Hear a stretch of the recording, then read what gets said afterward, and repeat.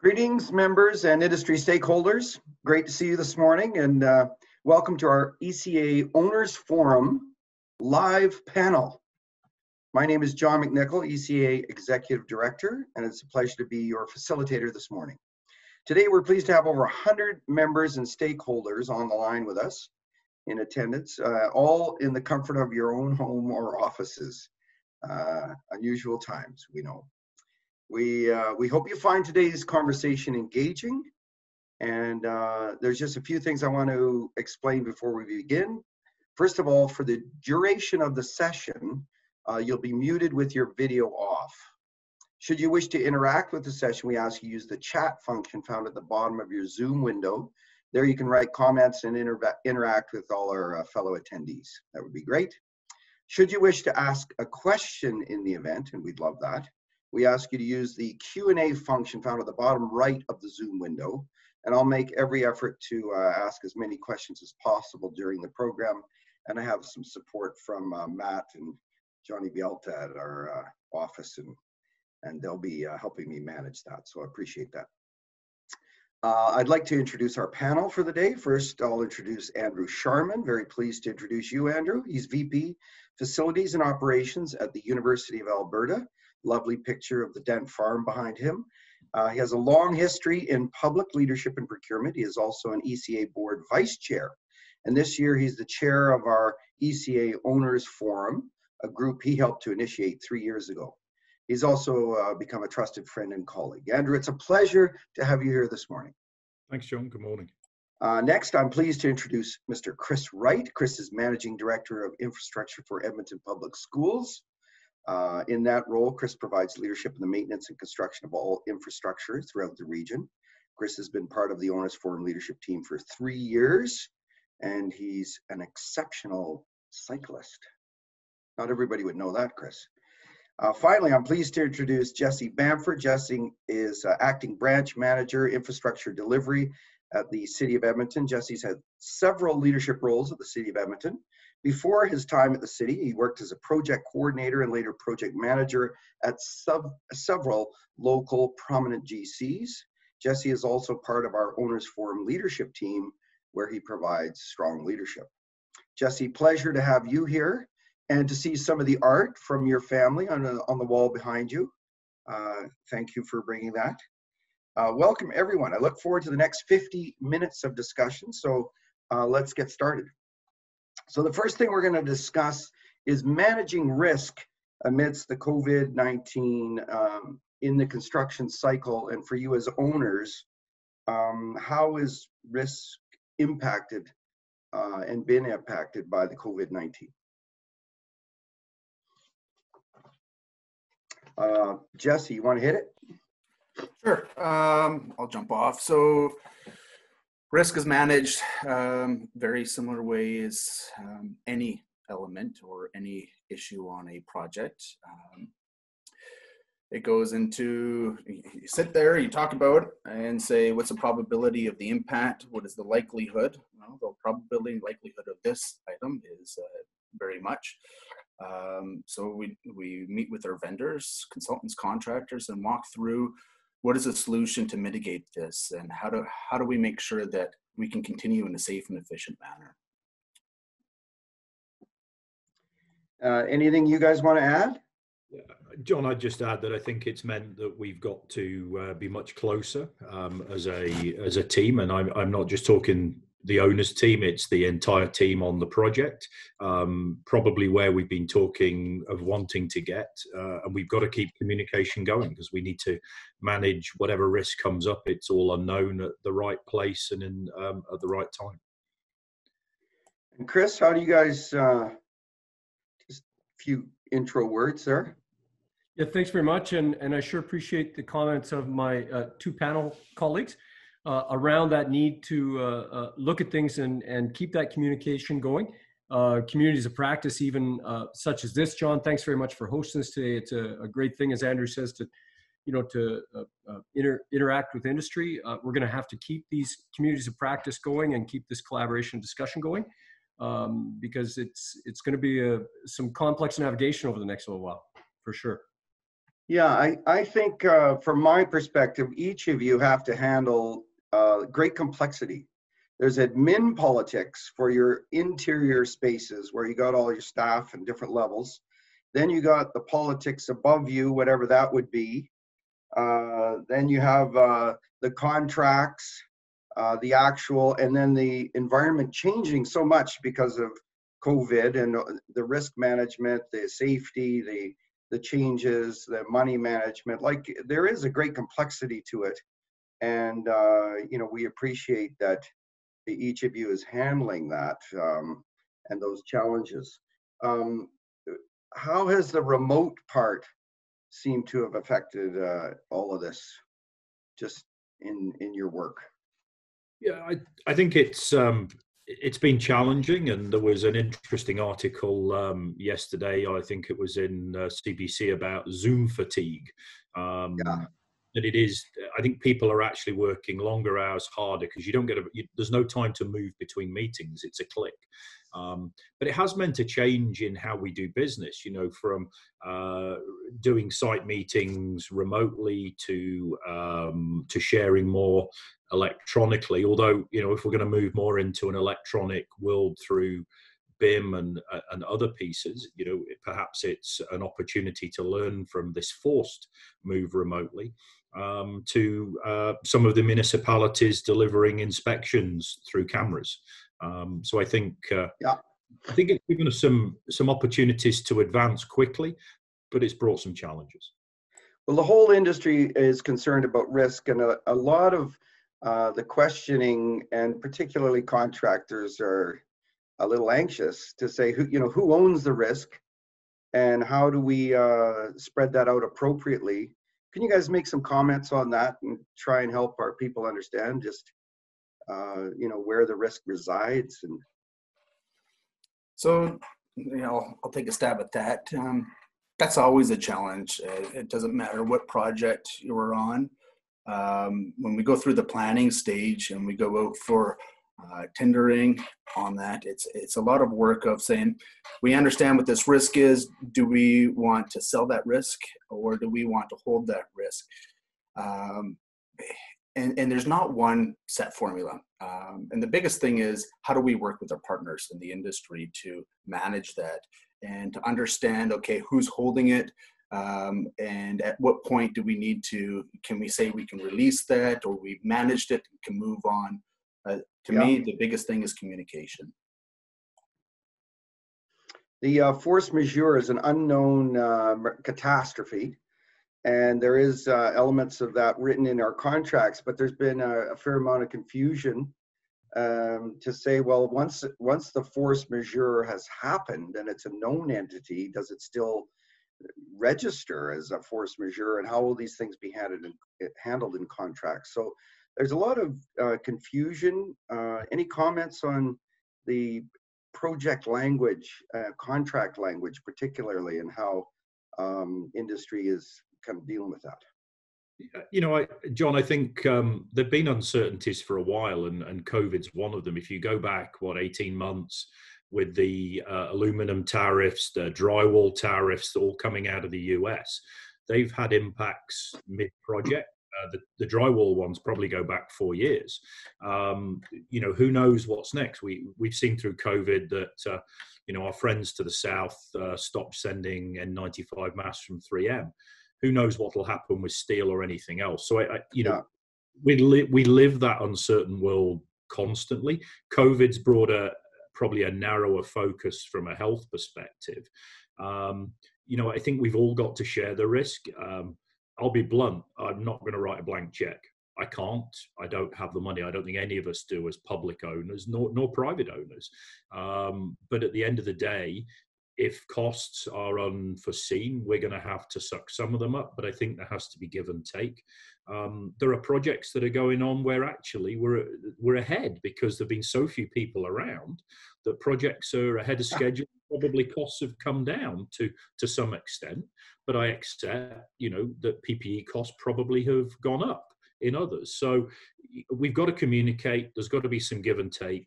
As Jesse said, we have to manage, like any time and any space, manage the risk appropriately at the right time with the appropriate person.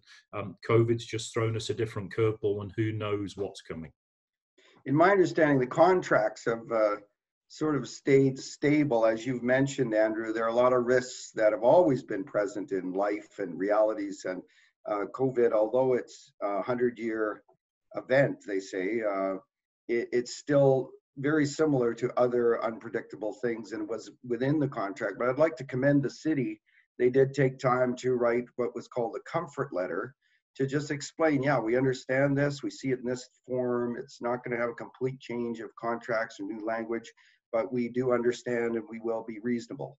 So I think those things were helpful. Thank you, Jesse and City, for that. Chris, you were going to say something. I was just going to say, yeah, and I appreciate your comments about the city's efforts too. I mean, it's everybody understands that some clarity and some stability is exactly what industry and owners need. And I think that what you know, Andrew's point is really well taken. There's always been risk. What COVID's done is it's helped to highlight, you know, the discussion about how can traditional contract language that we all lean on and rely on for clarity, you know, but sort of starts to dabble in zero-sum worlds kind of thing, deal with something that's as unknown as a worldwide pandemic, right? And so I go back to your comments, John, about how public owners are governed and how they're funded.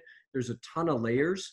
And, you know, as Andrew says, it's really tough to come in with some sort of global approach. That's not to be obtuse. It just is a real challenge. I think, you know, again, I go back to panels and groups like ECA are really critical. We know that there's professionals out in industry. We're going to look to them as well for advice and direction on what they see. But it is really tough to come up with a one size fits all.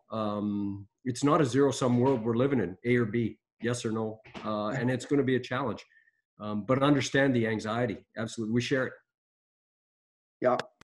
Do you think project procurement will change as we move forward from this time? Have we learned anything? Is there any changes that you see that will be permanent?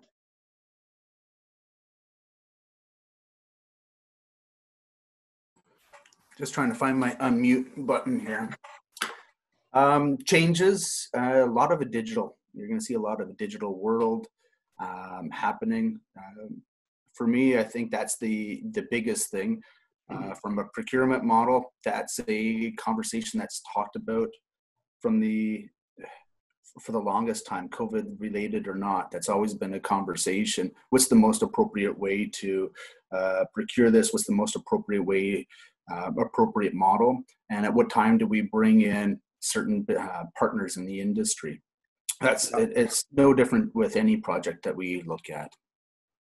And we appreciate again the city's made some efforts to do some video inspections, you know, almost FaceTime, you know, walk through with your person but not be present.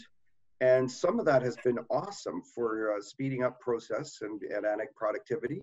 As well, the zoning meetings and appeal meetings, our people were just freaked out thinking these projects are going to be put on hold because there was an initial announcement to say we won't be able to have any of these public meetings until, say, October, November or something like that. So all our people who were waiting for an approval thought that their construction was going to miss this whole construction season. And then these meetings were held online in a Zoom meeting, and more people were able to participate because when you're at work and you've got to go to a zoning meeting, you got to take the day off, you got to drive downtown, you got to park.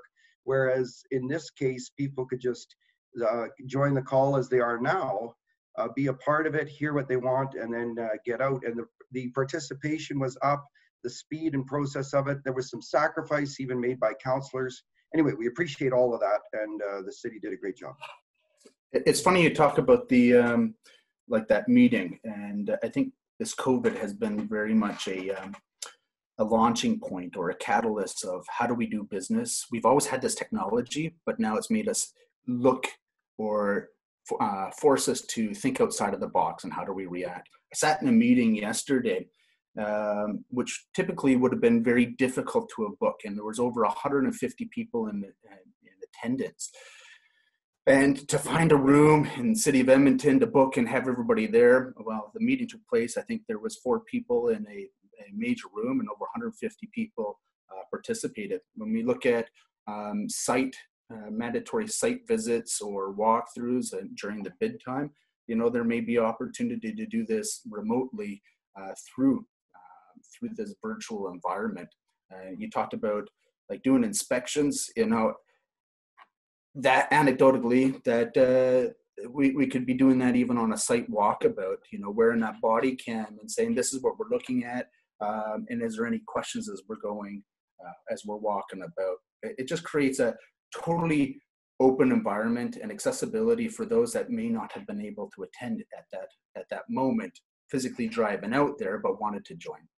So there's a lot of opportunities. And when Andrew was talking earlier about efficiencies, right off the hop, we saw force majeure letters come in and statements of, over 30 days, and this is 3 days in, over 30 days. And that same project I'm looking at right now is now 3 weeks ahead of schedule.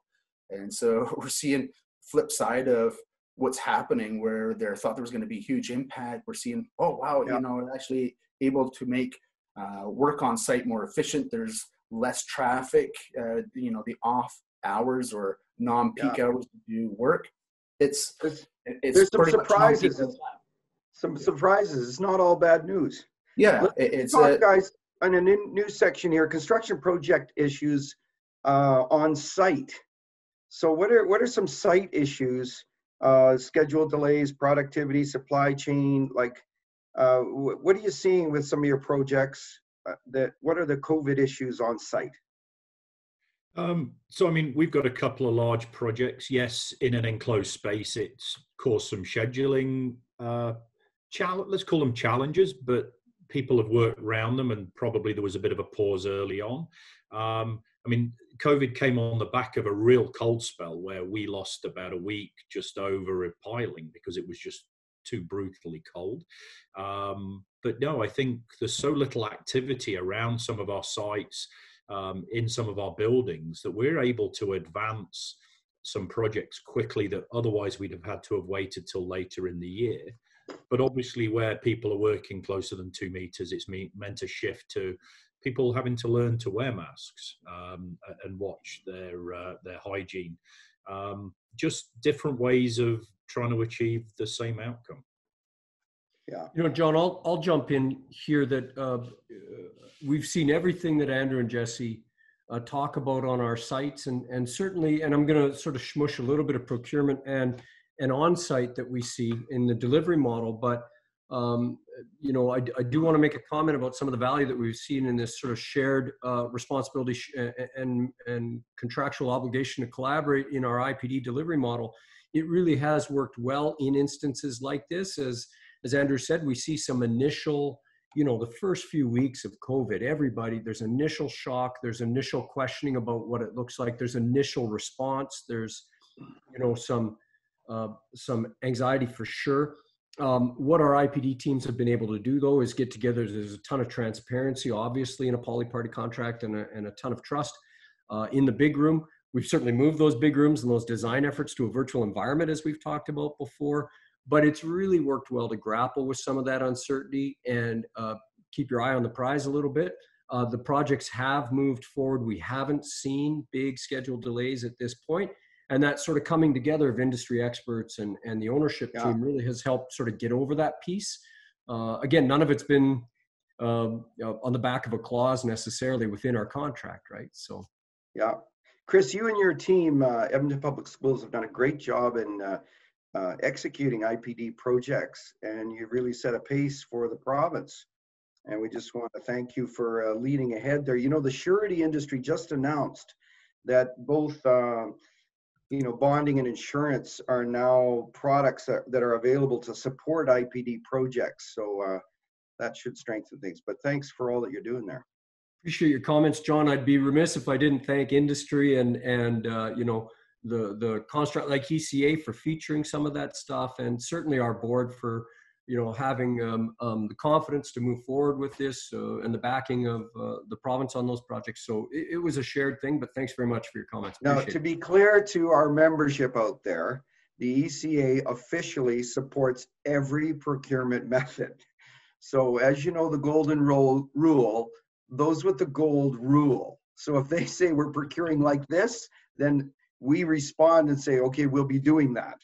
If you do IPD, we'll do it. If you do any of the delivery models, we are in. So we are sort of agnostic, if you like, but we do support collaboration in every way. And on all the models, we want high levels of professionalism, collaboration, et cetera. And we appreciate the progress that all of you are helping us make. What about supply chain? How has COVID affected the supply chain? Anybody getting hit with bombs from that? John, I've not heard of anything on our sites so far. I know with California was in lockdown, paint was in short supply because I couldn't get any to do some decorating, but it got me out of some work at home. Well, that's always good. But no, I mean, there were concerns early on, but I've not heard of anything, but I may be too far away, but I've certainly not heard of anything major. Yeah. How about you guys? Yeah, very similar to what Andrew had said. Holistically, not a huge item. I do know a couple of sites where there was an impact, but the thing is, it's how do we communicate it and how the timeliness of it. Where does it sit on the schedule? So for this project specifically, it was some panels to go within the facility, and it was coming out of a warehouse that had shut down due to the pandemic. And it's working with the contractor, okay, and the consultant, what areas can we continue to advance and leave this area? And when is it scheduled to come in? It's just working with the team and how do we fit it in to make sure it's still an efficient and smooth transition. Ultimately, when those issues arise, no different than any of our projects, if there is a issue with a piece of material that's the equal or alternate look at it, and does this fit? You know, there's always other options out there, and it's talking about with our teams, can we do this a different way? Our gang are always anxious about cash. Our GCs, contractors, subcontractors, is the money flow the same, or has there been some impact that's really slowed down the financial flow, and what are the repercussions of this COVID thing in terms of getting paid? What can you guys do to reassure our people?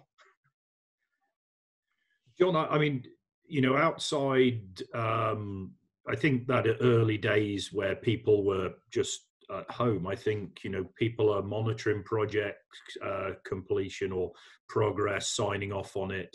We've certainly got finance staff available remotely to pay. You know, and as long as we've got all the sign-off pieces from, you know, engineering, architectural, etc. As I said, outside those first week or two, I think it's flowing. You know, people are in or remotely pay bills, so I don't believe there's an issue. Not heard of anything in the industry so far. And I can say, John, that, you know, as a group of preferred owners that want to work with industry, if that's a piece of, if that's a challenge that, you know, our industry partners are experiencing or hearing about, that's something that we're going to want to know about, because that's an important piece to keep moving. That's something that we can keep moving, you know, with all of the qualifications that Andrew talks about, but we need to keep that piece going. That's a piece of support we can provide industry at this point, right? So. Well, in the change and what's going on, the crisis, so to speak, it provides so many little windows for additional anxiety. And it doesn't always make sense. It's an emotion, right? You just think, well, what? Maybe we won't get paid. Maybe they won't have people working. Maybe everything will slow down. And then if you're on a schedule for payment for your people, you just worry sometimes unnecessarily, but also because of your protectionism and your desire to manage things well. You just need reassurance, and I think that's why this conversation is so helpful. So everyone can realize you guys seem like the same people you were before the crisis, and you're acting in many of the same ways. And we don't know that till we hear it. We don't know that till we feel it. And I think these things are really important. But let's look into the future a little bit and the present day. Are there opportunities that are happening because of all this COVID stuff? And what is there adequate support and recognition of the impacts of industry? And do you guys see opportunities coming up, bubbling up for us to improve as an industry and an entire construction community? I'll pick up on something Jesse talked about in one of his earlier answers. You know, we've all been forced into this remote sort of environment. I think there is an opportunity, as Jesse said, we're going to be more digital. We knew that. We're going to be more integrated. Chris and the team, leaders in Edmonton and IPD. But we've got into a bad habit with email, that it's all too easy to send an email. And, you know, you should always read it a couple of times and sit on it before you send it. Would you say it in person? Perhaps, you know, there's a balance when we get back to some normality in a year or 18 months, that we need to keep some of these opportunities to rapidly have a video conference to clear up some issues and understand how we can better deliver this piece that's become a problem before it becomes a contractual issue or an RFI. Let's get on the table, document it afterwards, but let's use what we've learned in this time to be better connected so we get the right outcomes for everybody. And face-to-face on Zoom is a pretty reasonable idea sometimes. Gets rid of the travel, gets rid of, you know, you can get some real speed. Let's just meet, quick discussion, get everybody on the same page. I think we've been forced to learn that, and I think it's an excellent learning. You know, I just add as well that I think that, you know, I don't want to get too ethereal here, but the lens that you look at what we're grappling with right now is really important as we also work towards some degree of normalcy, as we've talked about. If we're constantly yearning for everything to go right back like it was, you know, be careful what you return to normal on right away, I think is what Andrew's saying, sort of thing. It's going to be a challenge. If you look at, you know, parallel industries with ours, other industries, residential construction, those that have embraced and probably will move forward with some new realities rather than just sort of hanging on till we go back to normal sort of thing, are going to be leading, I would think, the charge moving forward. That's owners, industry, you know, all of the partners. And so I would embrace some folks to hang on to those pieces that they really do see as advantages and continue with them rather than just see it as a stopgap. It's important in how we frame our thinking, I think, moving forward. And these are tough times. Each of you have to manage staff. And how have you managed in some of the layoff environment and the anxieties of your staff, and just the care and nurture of your people? How are you doing that, and what are you learning? So our first and utmost priority is our people, staff, industry partners, citizens, being safe, staying healthy. That's the first priority, and that's the very first thing that's top of our minds. As far as you talked about layoffs, it's a reality that doesn't matter if it's COVID related or not.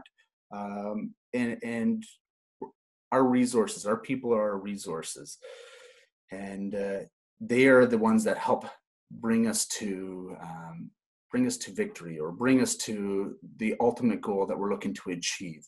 And so it's always a delicate balance, making sure that from a fiscal point of view, the resource point of view, and how do we do it together. From the economic piece that you had asked on, how is this influencing? No different. It's always one of those things that you're always watching, looking at, and what's the right balance based on today's economy, based on the current environment. How do we do this? How do we get through the valleys and the peak hills? There's times where we're overly busy, and at the same time, we don't want to overhire during that time, and we want to ensure that we're able to leverage off our industry partners. How do we do this in a more efficient way? So it's an ongoing thing, COVID related or not. It's one of those things that always happens as part of a business. Yeah, some of our industry in discussion with city leadership have sometimes said in project management and other parts of construction, we've thought it might be sensible at times for the city to hire in a project-based way, so that when things are slow, you might have some flexibility. But we'll see what evolves. How about your management of staff and their anxiety, Andrew? How are you doing with your people? I know you've got such challenges. Well, I mean, we very quickly went to suspend classes to protect, you know, as Jesse said, staff faculty, students, the community interface with. And I've got a lot of frontline staff that have had to remain on the job, like Jesse in the city.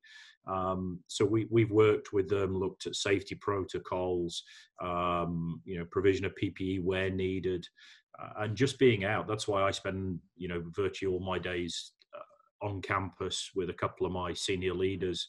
I was out and about on work sites the last couple of days, both with contractors and with our trades and our grounds team, our janitorial, just reassuring them. And the fact that you're out and about, I've gone to video messaging rather than written, just to try and get some personal touch. It's tough, and we've made a number of permanent layoffs and a significant number of temporary layoffs. So trying to keep connected with the team. We just launched an intranet site to try and keep people connected. You've got to go above and beyond. They're uncertain. Yeah. Andrew, I know you're in touch with students in a very special way, and that you have children. Your two daughters are at a university age, as are a couple of my kids.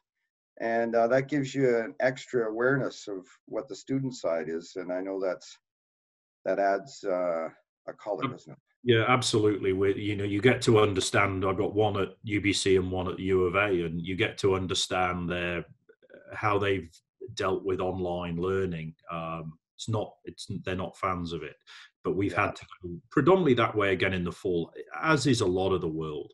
It's tough. We've got to try and step up. We've got to try and provide them with the best quality we can. We've got to prevent our staff, and our faculty from getting ill, because we've got to sustain this. I honestly don't see us getting back to any form of normality before the fall of next year at the absolute earliest, and it still won't be the January of 2020 normality. Now, some are in shock, Andrew, because they have this hope that it's all going to change in about 2 weeks when we get to the next stage. Can you help us understand why you'd have such a long-term window there?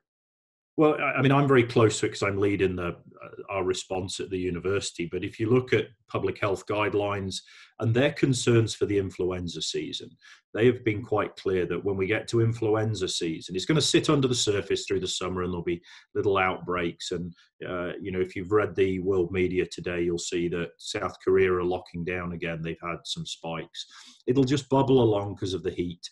But when we hit influenza, they'll treat any cold-like symptom as COVID until clinically proven otherwise. And we have to protect, as the province have done so far, our clinical capability, particularly ICUs. So that's going to mean still limited face-to-face interaction. We're not going to be sat shoulder to shoulder at Rogers Place anytime soon.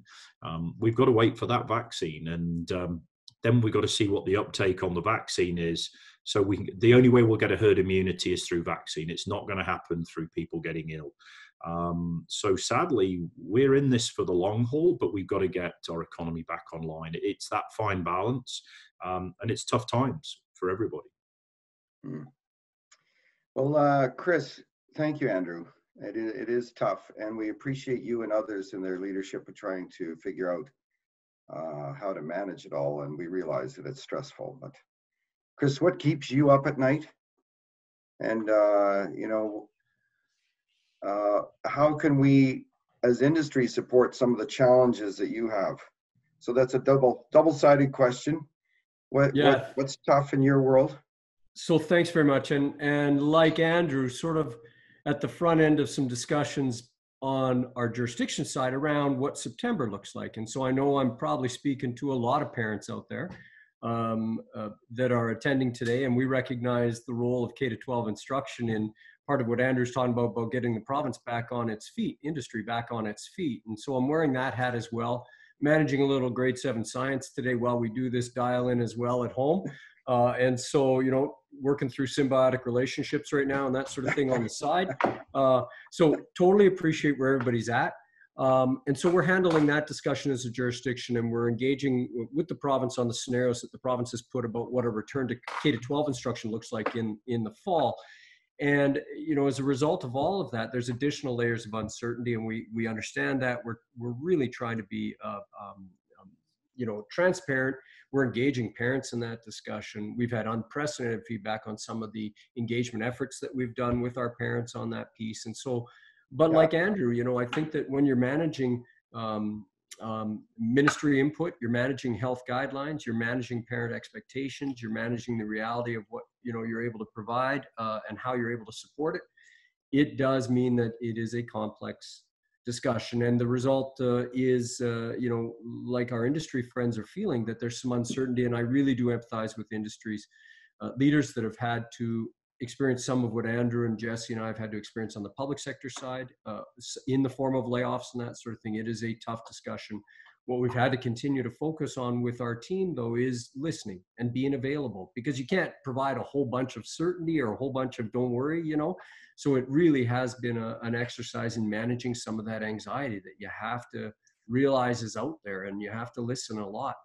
And so we're just trying to do that with our staff. We have a full maintenance complement, like Andrew does, of in-house teams that we're trying to also make sure are in safe environments out in schools that are still, from that perspective, operational. We're not offering K-12 instruction, obviously. So we're trying to manage school staff and our maintenance staff and make sure that we're communicating and clear so that people aren't in situations they feel uncomfortable about. Yeah. So we understand, very challenging for the whole community, the teachers, the kids, everyone struggling. Parents having to teach science at home. Revenue from taxes is declining, says Mahmood, due to missing jobs and increase in unemployment rate. It's a global issue. How would this affect spending on public infrastructure? What can be done to mitigate this issue? Just the lowering of finances that are available in an economic decline. Well, what'll happen with all the infrastructure that is needed for the city, the U of A, for the schools? What do you foresee?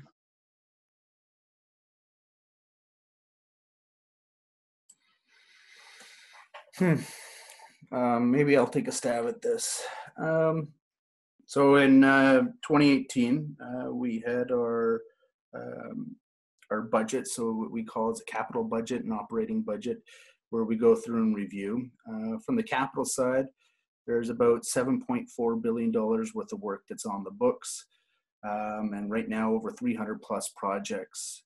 I think if you've been tuning in some of the council meetings that have been happening, I think there's a strong focus on what is nice to have versus what is the need to have.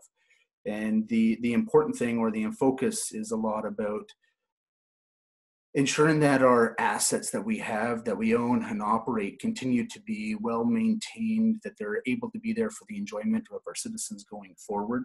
And that renewal piece, that making sure that if there's renewal required into it, that we're taking care of those assets. And I think there's a lot of focus around that.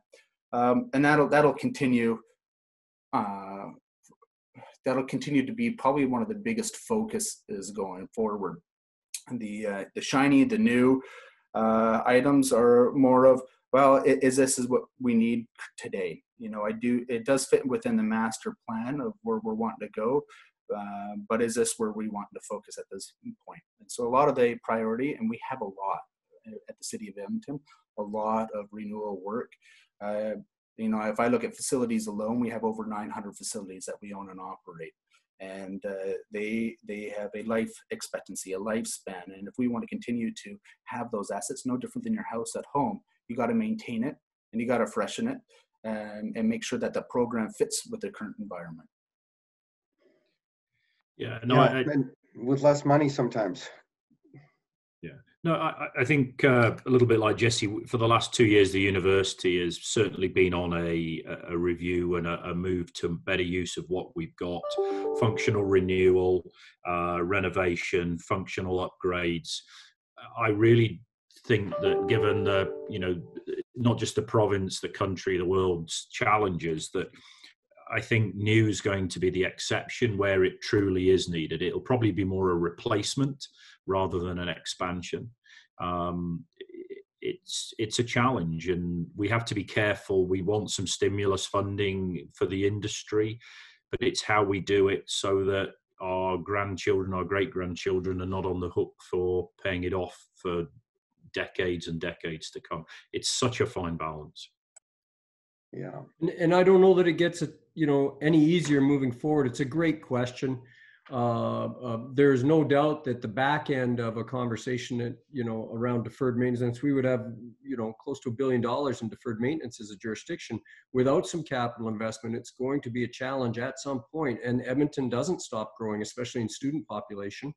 And so we've seen, we've probably built 24 schools in the last 10 years, and we're still 15% higher utilization than we're over 80% now utilized. So this is in addition to stimulus spending, it's one that we're going to have to continue to talk about with the province, our funding partner. But this is a huge challenge, I'm sure, for all funding, sources, provincially and federally. Huge. And we're going to get the bubble out of Chris's shop in the next few years. There's a massive bubble coming through. And there was some media the other day with our president-elect, Bill Flanagan, saying by 2025, we want to see probably 10,000 more students at the U of A. There's already a shortage of places in Alberta at post-secondary. It's a challenge. We've got to try and do more with what we've got and work with industry to how can we make our facilities more flexible and adaptable for the long term.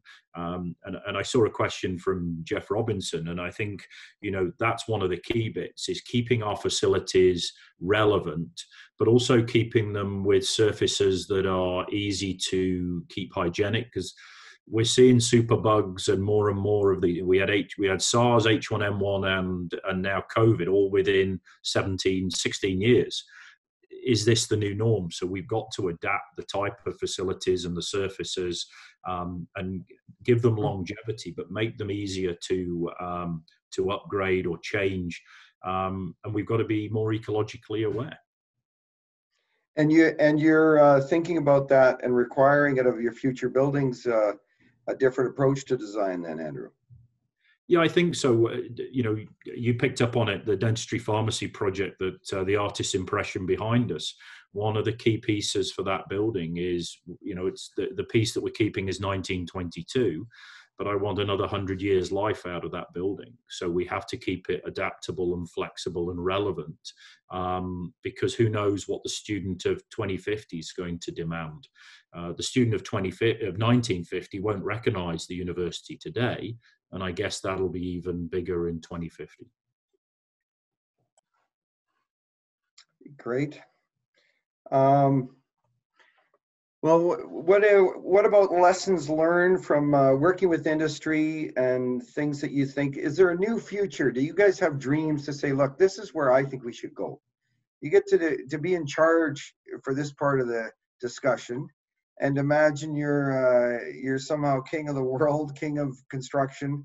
What do you want to see? What are you hoping for when you say, I see a new future, I'd like it to be like this? Can you draw that out for us?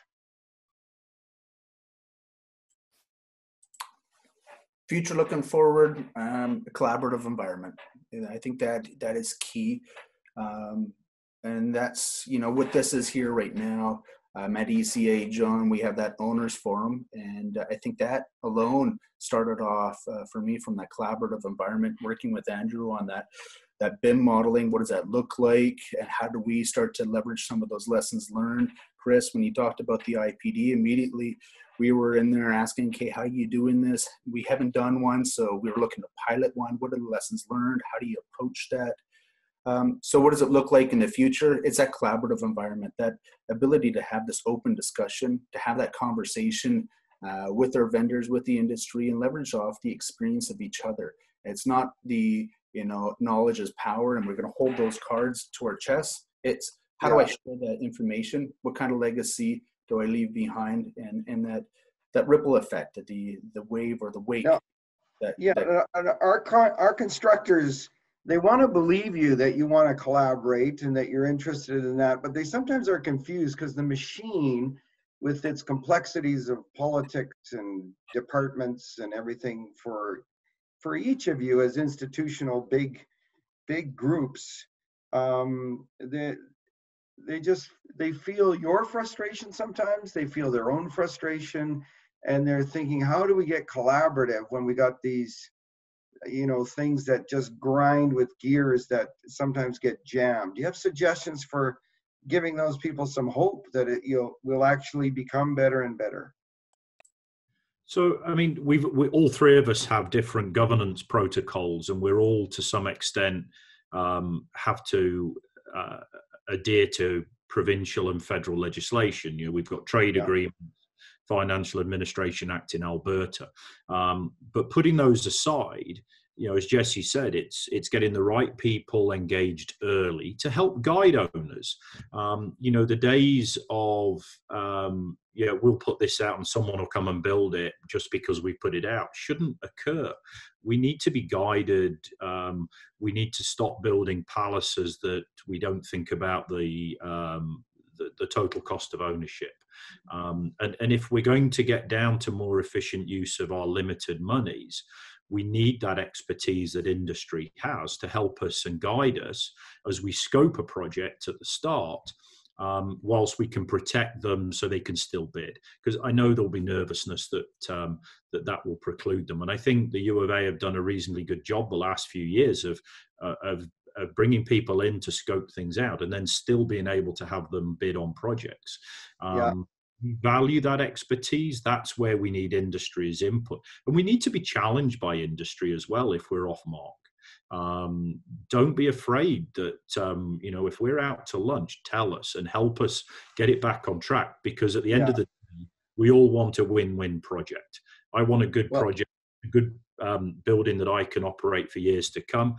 A designer wants to have something they're very proud of, construction, and want to be proud of the outcome. You know, everybody's got the same successful outcome, but just in a different perspective. Absolutely. And I personally know each of you and the efforts you make to be collaborative, and I appreciate that. And I want to, on behalf of industry, push and ask you to continue to push your organization or move it towards becoming more collaborative, more communicative, more open, more honest, more vulnerable, really, to admit things and to sort of realign the power structures of the organization to help us all become really healthy human beings. And sometimes the institutional pressures almost affirm the wrong things accidentally. And I know that each of you have leadership that you're exerting to change these things. And so we want to, as Andrew said, maybe industry can help push us. So on behalf of our industry, I want to push you in that direction. No whip, just a friendly push. Yeah. Good. Any other comments you wanted to add, you guys, on that? No, I just, I'll jump in for a sec, John. And I think notwithstanding governance and funding and some pieces that certainly are in the interest, I would say, of public stakeholders, a couple of layers and very transparent. And there's also some security of stakeholders on how public infrastructure is being built and how public dollars are being spent. But the ability to also move quick and pivot. I would point to some of the success that we've had, as Andrew points out, through the ECA, that includes industry at the table talking with us about, best delivery models and vendor valuation and pieces like that. So I think we have demonstrated the manner in which we are trying to close some of those communication gaps and work in partnership with the experts that are in the field, running really important foundational companies, private stakeholders. This is good input that they're giving us, and we do appreciate it. And we are trying to work with some responsive, quick pivot action on some of these things. So. Great. Yeah. And the opportunities that ECA's helped us move, if you look at this year before we hit COVID, we had a great workshop on risk with a whole load of owners and different levels of industry, risk managers, insurers, legal. We then did the dive into two projects, with BIM, with Next and the new AUP headquarters and Dent Farm. Fantastic discussion, and we need to pick up on those. Now we're trying to get out of some of the COVID focus and keep moving those. But thanks, John and the team, for helping us do that. Yeah, One of our people, Dave, is asking about, how are we going to make the buildings safe, implementing for sites as people return, the hand washing, the PPE, social distancing. How do we handle even elevators at properties? Just the idea of the touching of the buttons and the possible transference. There just seem to be so many challenges with new ideas about the transfer of germs, virus, and what's happening in those regards, the very practical feeling of a building and making it healthy. Well, we want people to come back eventually. We're certainly, and others will be the same, regular cleaning of high-touch surfaces, just like that. We've recently put signage up to limit occupancy in elevators. We're issuing a safety return to work guideline next week. We've just put an e-module online to help people coming back into our spaces to understand the risks and their accountabilities.